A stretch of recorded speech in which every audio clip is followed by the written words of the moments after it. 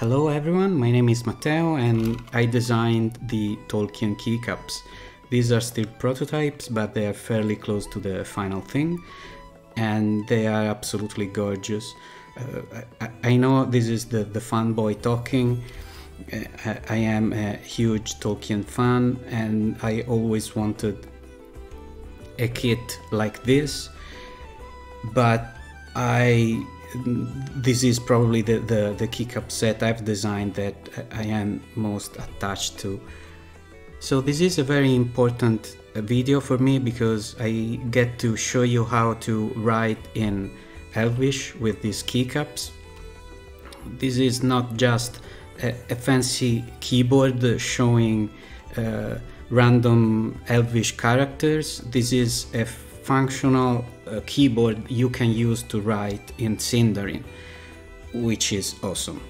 The thing that you guys asked the most is probably the black speech version. There is a foul voice on the air. And I totally agree with you. We have very little material to work on to write in the black speech. So it is not easy, for example, to make the modifiers. So I'm trying to find a way to make a black speech version possible. I don't know when, I don't know if, but I'm working on it. And of course the colors will be dark, but no ABS. Okay, then time to write some Sindarin.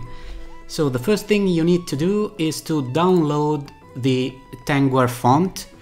Google Tengwar Sindarin font, and the first result should be on dafont.com, and Tengwar Sindarin by Daniel Steven Smith is a good one.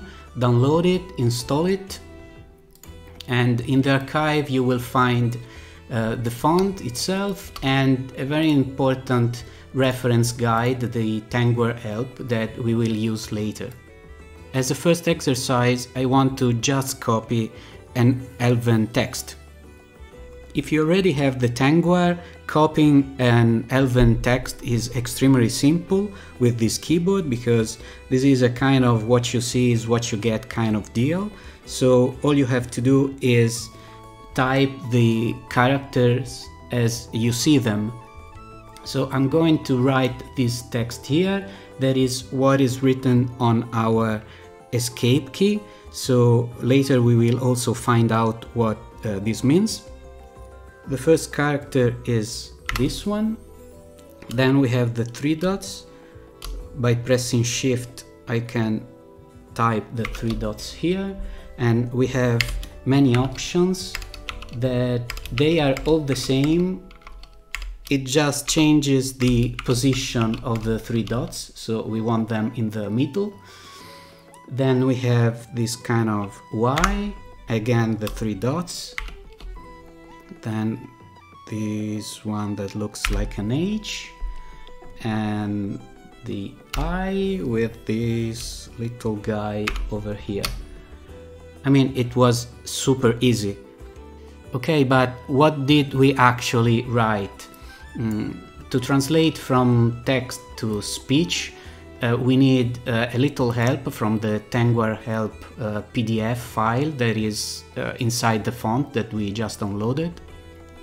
If you scroll down, you will find reference to write in various Elvish languages. What we need is the standard Sindarin, that is this one.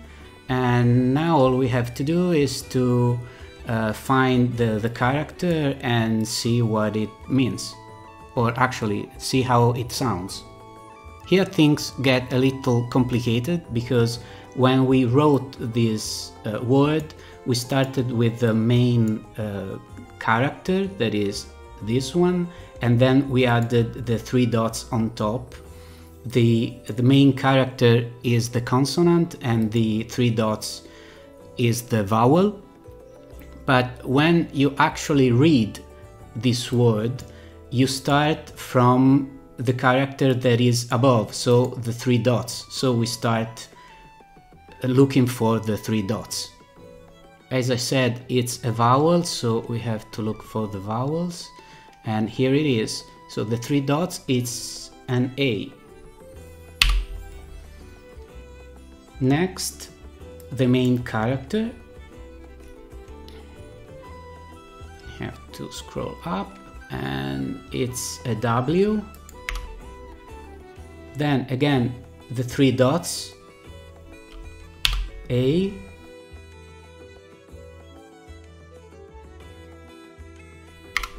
And finally, this is just an helper character that is used to write the vowel, so it has no sound. So the word is awartho. So what does awartho mean? To find out, we look for a Sindarin dictionary. So, Sindarin dictionary, the first one should be good enough, and we look for awartho. As you can see, we do not have awartho. It is very likely a verb that is not at the infinite form, so we try to find the root by removing some character from the end, and indeed we have awartha here. There is a verb that means to forsake, to abandon. That is exactly what the escape key means. Now I want to try to do the opposite, starting from a word that I know how it is pronounced, but I don't know how it is written. So to do that, I want to try to write minno, that you probably remember from the West Gate of Moria.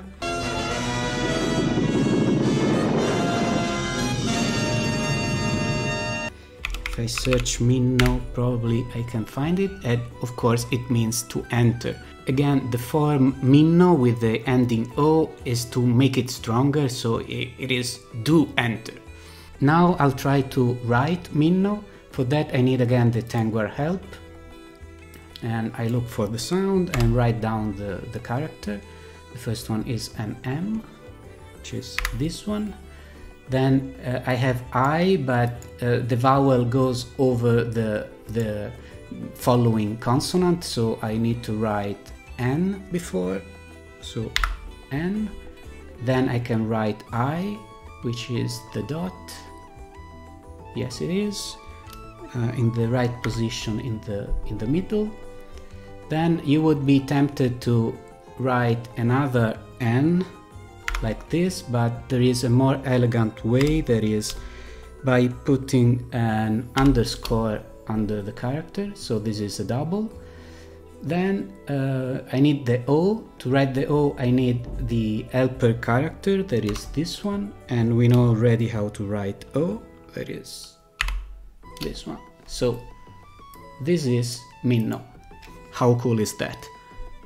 But wait a minute, this is not how it is written on the Gate of Moria, right?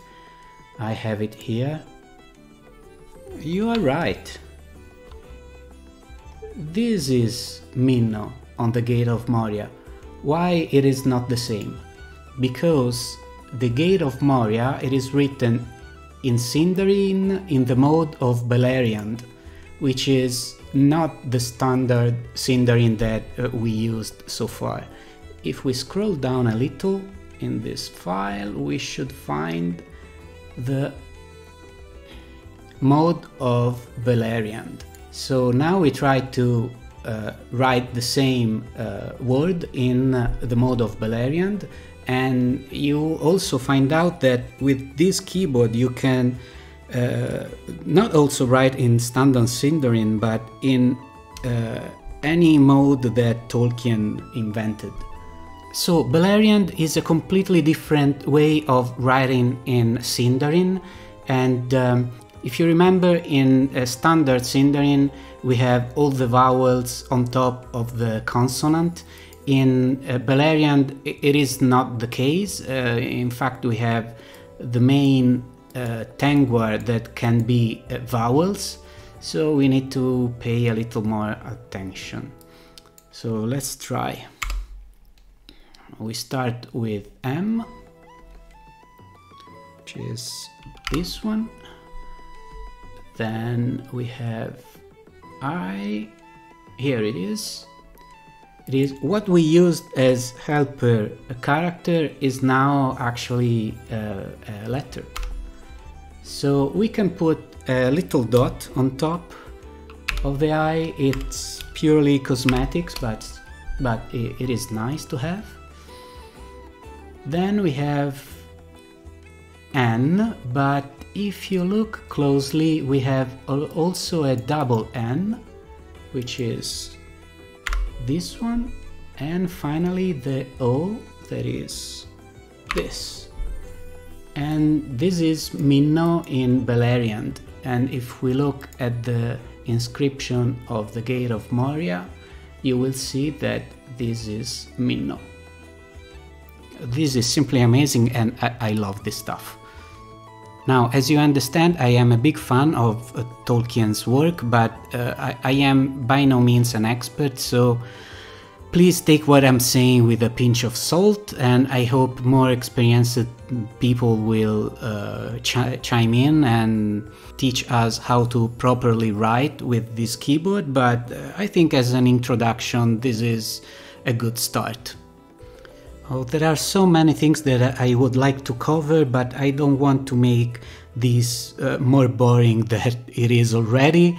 I hope you had the stamina to follow me up to this point, and if you like this kind of videos, please let me know, and I will make more for the Dwarven language too, and I hope the legends make a little more sense now. Let me know what you think about them, and I hope to see some Sindarin in the comments, and see you next time.